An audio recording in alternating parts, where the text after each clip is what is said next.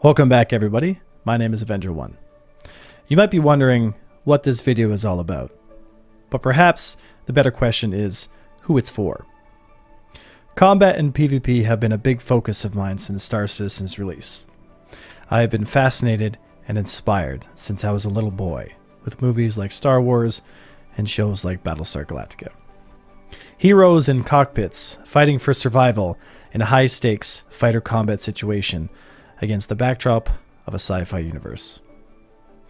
It is this singular passion that has driven me to play Star Citizen and to spend my time educating and inspiring others to experience the thrill of combat and dogfighting that I enjoy in Star Citizen. This video is a deep dive on my understanding of the flight model as it is currently in 3.17.1 and is directly targeted at the player experience, flight combat, and design teams at CIG. I have outlined some core mechanics and solutions to flight model problems and provide examples and personal feedback from over 5,000 hours of combat since Star Citizen's release. With the news of Star Citizen's drop in speed debate, I wanted to table some solutions for better gameplay as development is continuing. I wanted to break down the main issues with combat as we have now, and then provide solutions for existing and visual aids and personal feedback to help. I would just like to say thank you to the teams working right now, and that despite the haters, the negative and sometimes hateful feedback you guys receive, know that Star Citizen has never been a more fun and more engaging place for myself or my team. For everyone else watching, please feel free to join the discussion in a mature and gentle way, as there are strong urges to villainize and demonize those who differ in opinions. Do not fall victim to hysteria or anger. It is our ability to work together that will ultimately decide whether Star Citizen will fail or rise to a place no one thought possible. Enjoy the video, and like always, I was Avenger1, and I'll see you next time.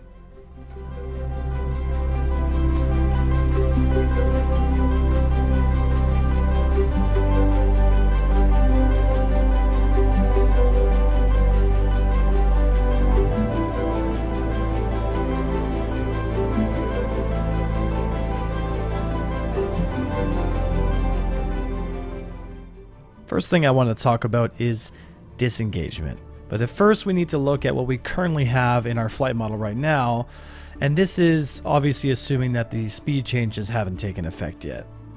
So let's take a look at this picture. So currently right now in 3.17, this is roughly kind of where we're sitting, right? Now you'll notice that there are two different colored circles around each target. Okay, the Vandal blade obviously having its size cone, which is represented by the weapon velocity that the system is using.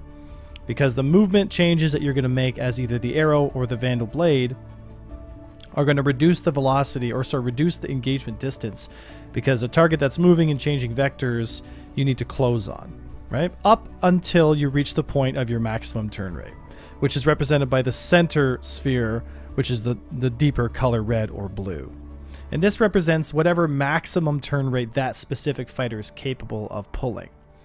Now, if you orbit the enemy fighter at a range that's closer or inside that kind of deeper colored sphere, higher than his turn rates, then what's going to end up happening is you're going to be able to gain a positional advantage against that target depending on the speeds.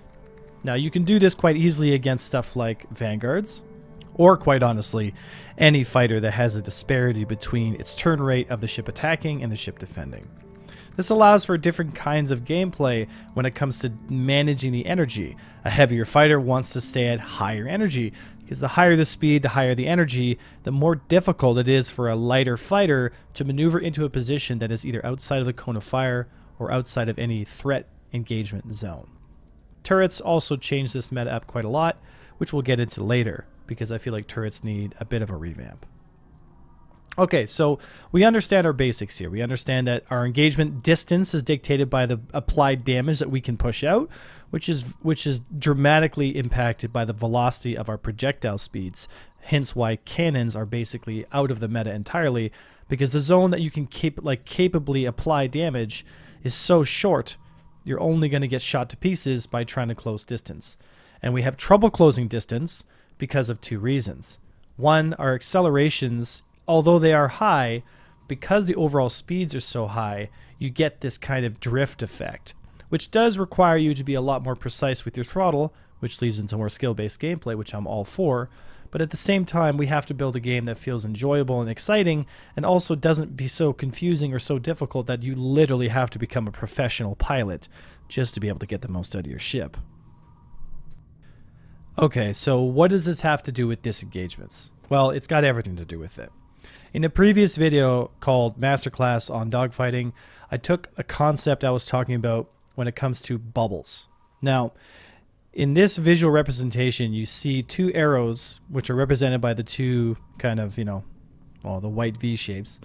And what I'm showing here is the engagement bubble or the engagement distance. Assuming both fighters are using repeaters, you'll notice that each engagement bubble is around 500 meters. Okay?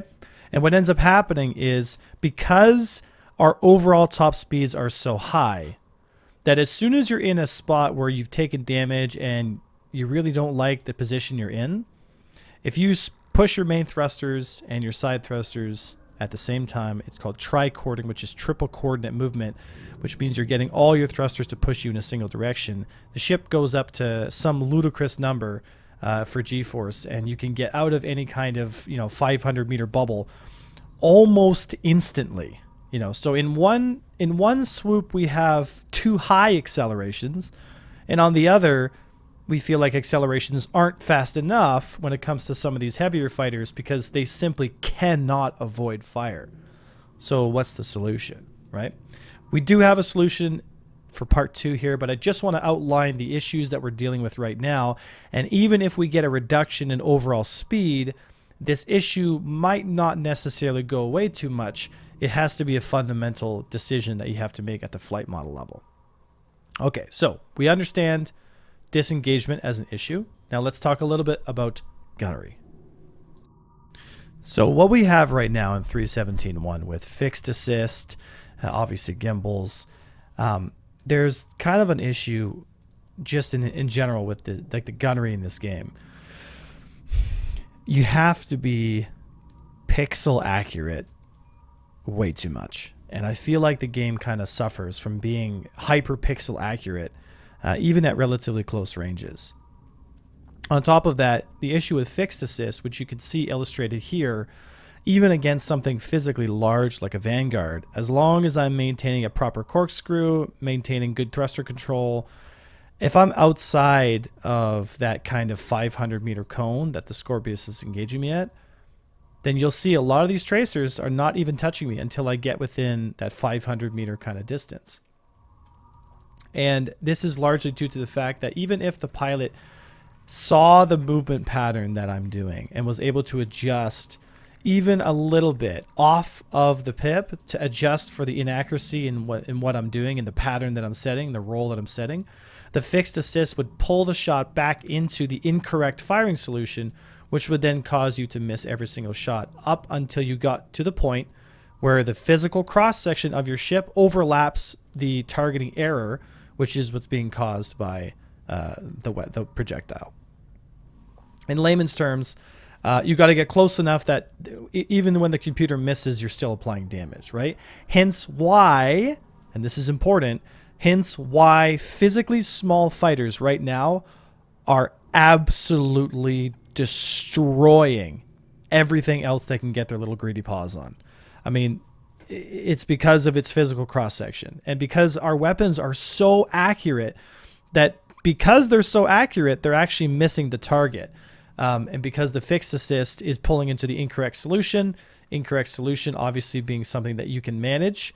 And if you have a physically small profile and you're fighting something that's large, it doesn't matter how much DPS you have. As long as you don't get within that magical range of 400 meters, you can stay at long range and you can plink away your target until he's dead. Hence why velocity and projectiles are so important. So yes, fixed assist does help because it creates a bit of a failure zone, I call it, where even if you're not perfectly on the target, your guns are going to give you that last little bit of assistance to make sure that you're on target and that you're killing.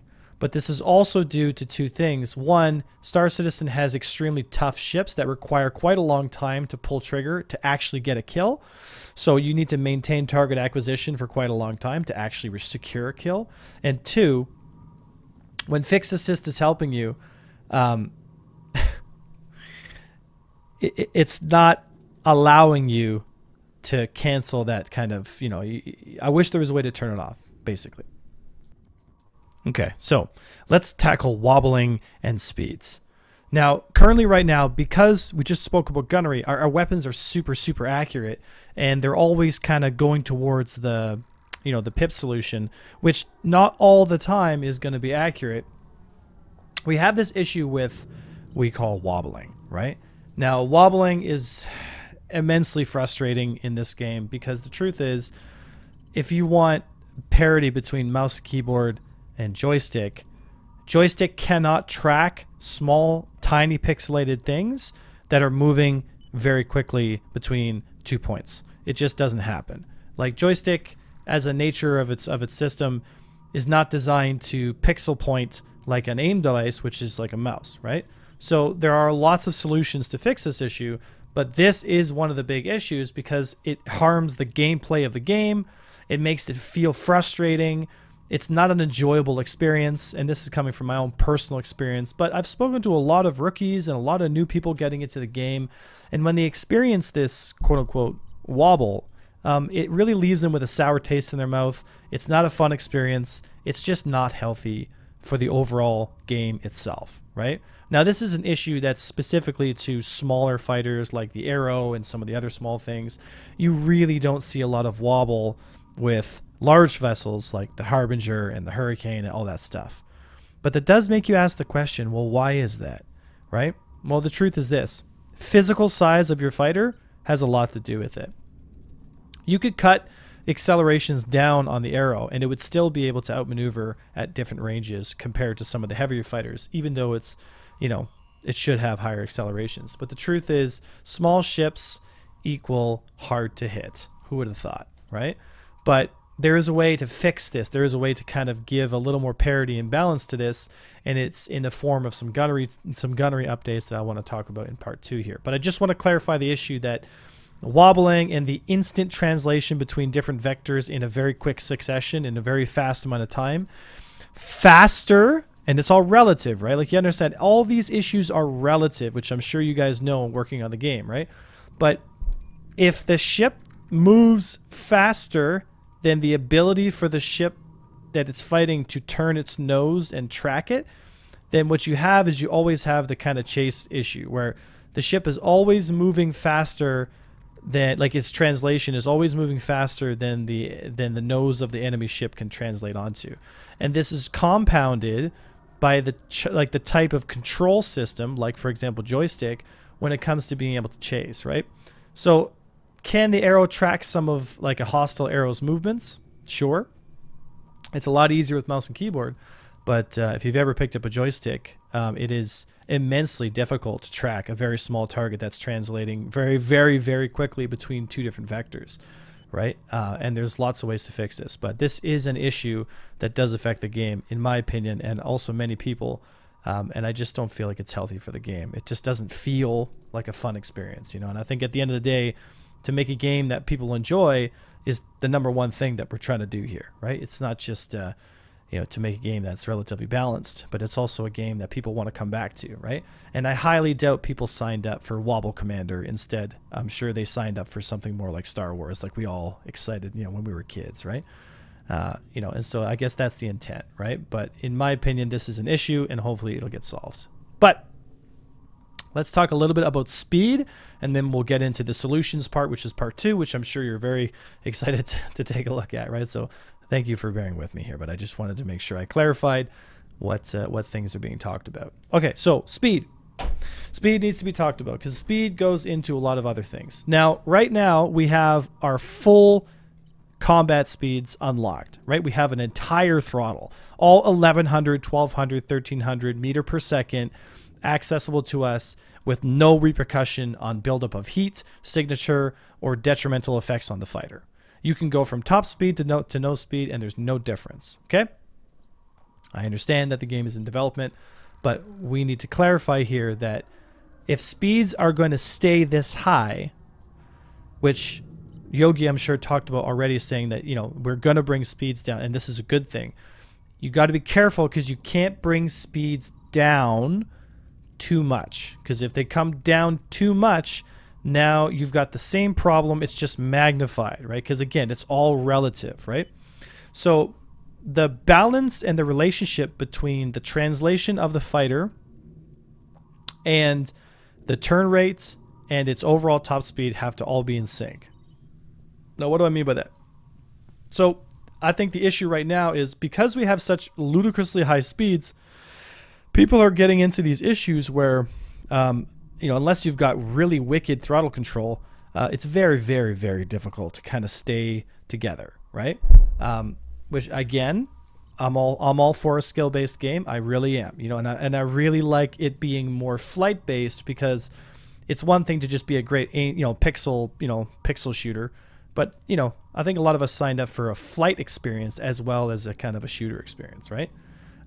So speeds being super, super high, I think, is an issue, because also the game at really high speeds, the hit detection and just some of the nature of the game, it kind of falls apart a little bit at really high speeds. And I think for the future of the game and for server meshing and all that stuff, typically bringing down the combat speeds, assuming we're going to keep relatively the same balance and tuning with the ships relative right now, assuming 600 to 700 is a relatively good spot to go, because that way we have a little bit of distance play. We can still kind of get ourselves out of sticky situations most of the time, you know, because you don't want to get to the place where the speeds are so low where it becomes, you know, you close to within a certain distance and there's absolutely no way to apply damage, or sorry, to avoid damage, because, you know, it's just good luck. You know, you're just moving too slow, right? Okay, so we talked about speeds, we talked about gunnery, we talked about the wobbling, and of course, we talked about the big issue, which is turn rates and just basic combat gameplay, right? Now comes the fun part. Now comes the talk about solutions to some of these problems, and also if they're going to change the speeds, some things to consider, and just some basic feedback. If you made it this far, thanks for following, and also let's get right into it. Part 2. Part 2, solutions. Now, understand that these solutions are my own opinion based in the experience I've had with the game, and also I'm going to use these visual aids to kind of help express my idea. Now, personally for me, I find that what we have currently right now in 3.17.1 is actually really good. The tuning and flight balance for some fighters is in a pretty good place. The Gladius and the Arrow are pretty spot on. The Arrow being the exception just because the maneuverability profile of the Arrow is so fast that because of its instant ability to move from one side to the other on its side strafe and whatnot, I feel like the Arrow could probably do with a little more jerk profile to make it a little more weighty, because the truth is, having a ship like the Arrow that's this fast and maneuverable, unfortunately, it does take away from the game a little bit, and that is a little bit unfortunate, but it is the truth.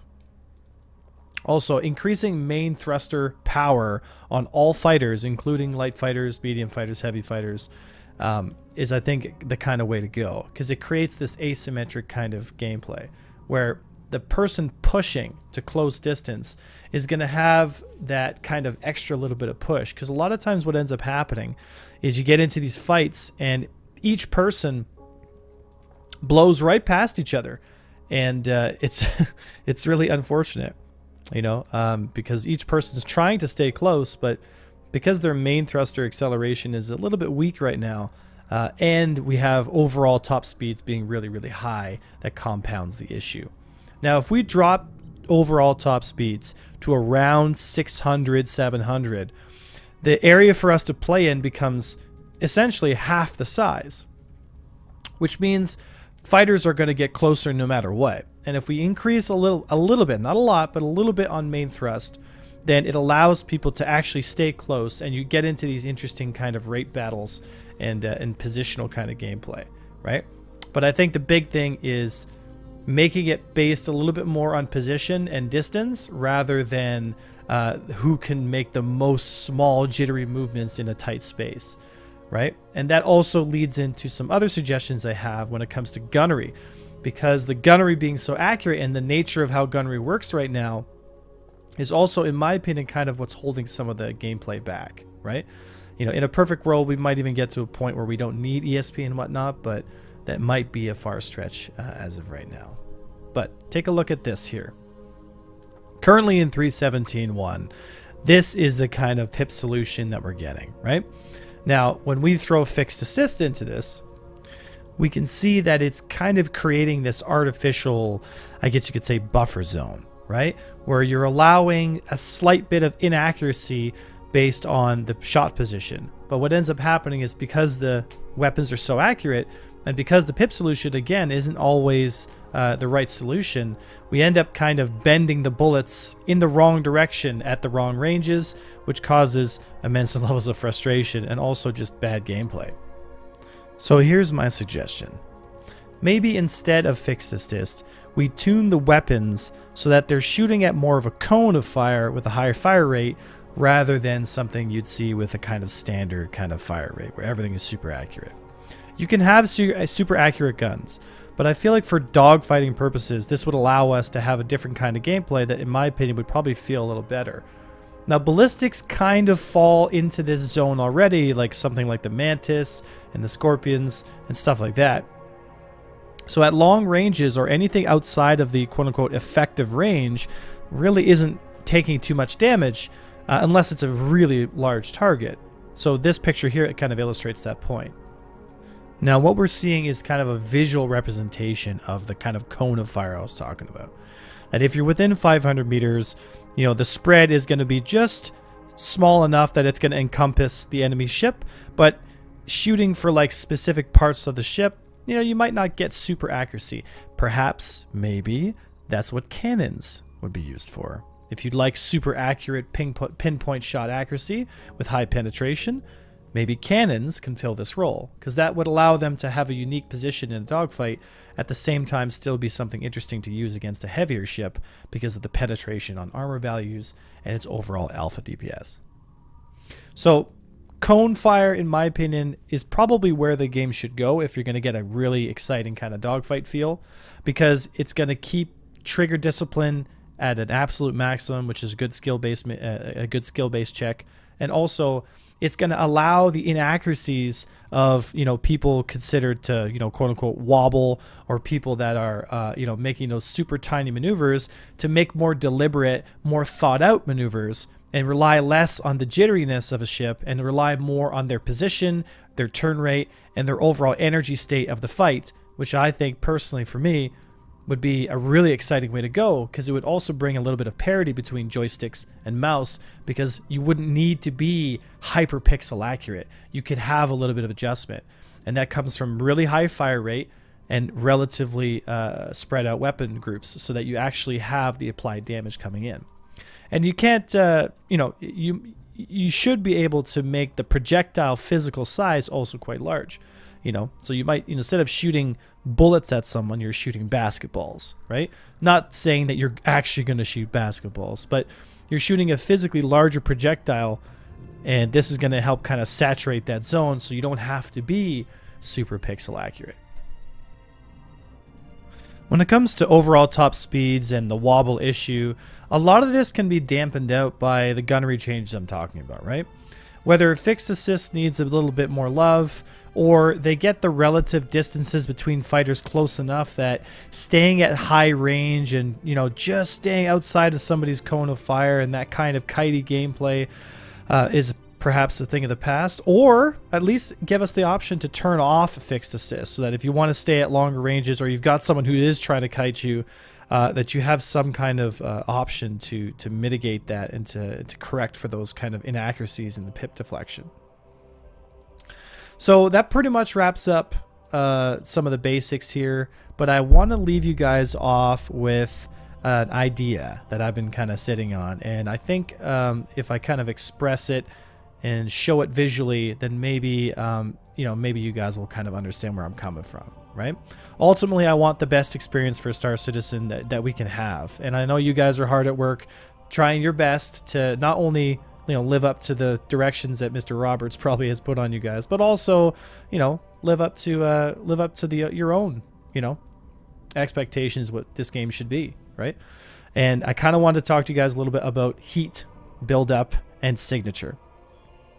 Now, currently right now in 3.17, the missile system that we have is truly a placeholder, and I understand that, right? But moving forward, there's going to be a signature system that needs to be dealt with, because this is going to tie into everything when it comes to stealth, everything when it comes to missile gameplay and whatnot.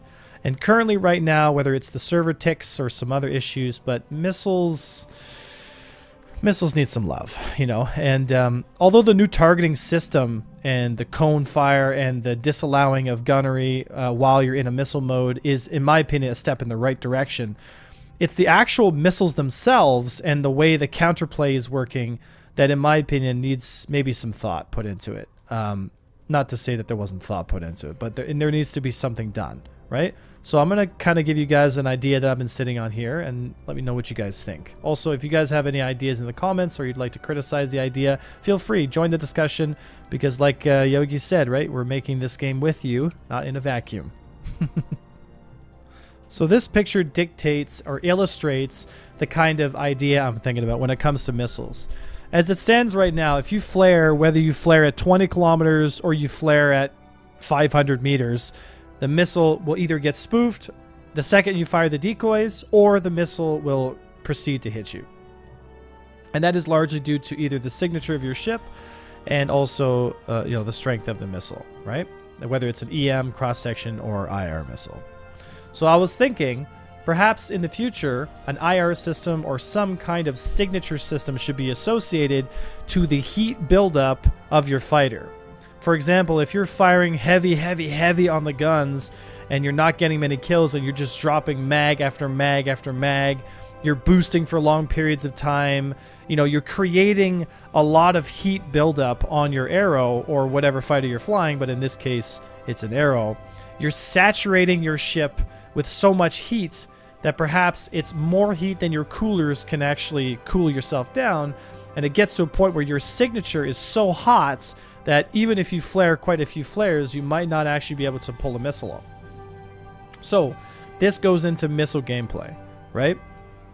I think it would be a really great experience to have something similar to what we had with Star Wars Squadrons when it comes to missile gameplay. You don't have to make missiles super crazy fast. You just need to make them a little bit faster than somebody who's, let's say, I don't know, an SCM speed, unless they're flying straight. Now, what we're trying to do here is create what's called a skill check, right? If a missile is fired, okay, and the missile is flared too soon, it's going to result in a death. If obviously you flare too late or don't flare at all, there's a good chance the missile is going to scream right in towards you. So it's a timing challenge, essentially, right? So first of all, you need to know where the missile is being fired from. So that takes situational awareness. You need to look around. You need to find, okay, where is the missile coming at me from? What's the angle, right? And once you've determined the angle, let's say the angle is behind you. Someone is chasing you outside of a dogfight. You're trying to disengage, and you're now above SCM speeds, whether you're in a new form of movement like a old cruise control mode, or you're just quote unquote above SCM speeds, heat buildup should become a lot faster, and a lot like movements at really high speed should build up tremendous amounts of heat. So the more you're fighting at top speed, the more you're moving around doing things, the harder your coolers have to work. And also, if you're firing your guns and fighting at that speed above SCM, you're going to be burning really hot. The missiles are going to love you, right? And so I think this is what needs to happen. Now, to gain a successful dodge, 3 things need to happen.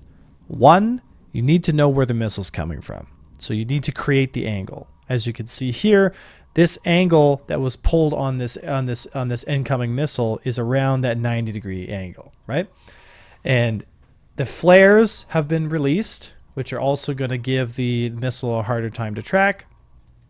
And they've been released at the right time when the missile is within that last, within the last 500, 800 meters, right? So the missile has gone to tracking mode.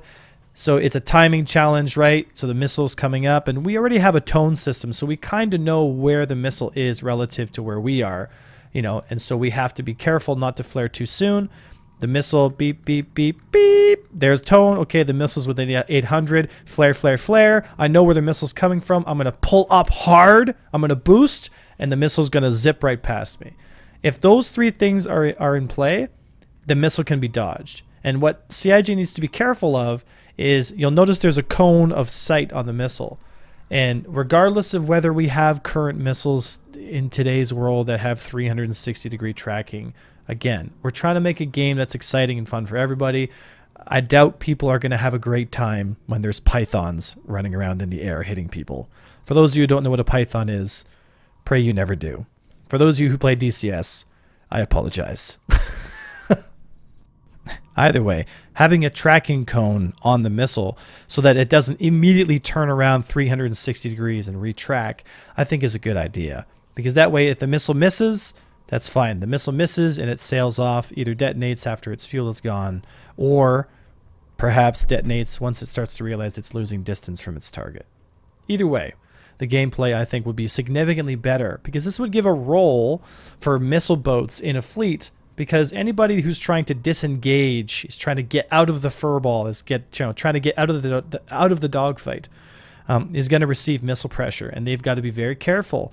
If they built up a lot of heat and they're trying to disengage, you've got a lot of angry missiles on you. It might not be in your best interest to disengage at super high speeds. You might want to try and disengage a different way, right? So, all right, guys, that wraps it up. We went through some of the main core issues with the flight model. We had some solutions and some pictures, and I gave some thoughts. I'm really glad you guys made it to the end of the video. And for all you folks out there, at CIG working hard to kind of get this game off the ground, you guys are doing a great job. Despite what people say on the forums and on Spectrum and all that silliness, and even from myself from the past, you know what I mean? Being hard on devs, being hard on guys, saying like, it's got to be better, got to be better. The truth is, it only gets better if we work together and we do it 1% every day. All right.